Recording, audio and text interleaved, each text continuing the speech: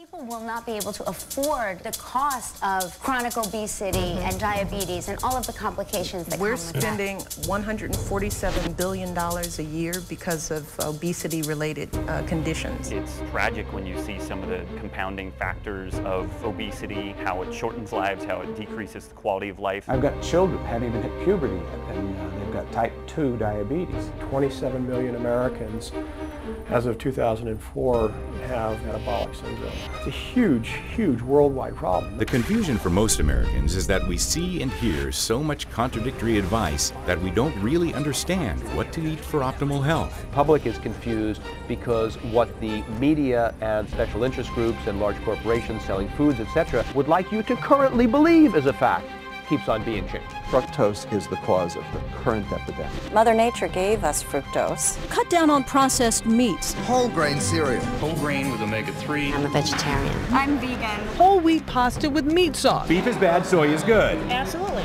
The longest running and most comprehensive and the largest number of people in the actual group of research that has ever been done on the human diet is called The History of the World. Evolution by natural selection is the most powerful idea in all of medicine and biology. Our nutritional requirements are shaped by our evolution. I study bone chemistry as a way of getting at what the diets of people and animals were in the past. These people were now becoming more and more meat eaters. If we had stayed as vegetarians, I wouldn't be speaking to you on this particular high level. The original diet that kept us healthy for generation after generation after generation, that because we're not eating anymore, we're not healthy. We are so far off base from what we are genetically programmed to eat. We have smaller brains as a result of eating grains. We have more scrunched up noses we can't breathe through. So I think we can find our way out of the obesity epidemic. I mean, the techniques are there to get us out of it, whether people choose to adopt those. We've made a lot of mistakes here, and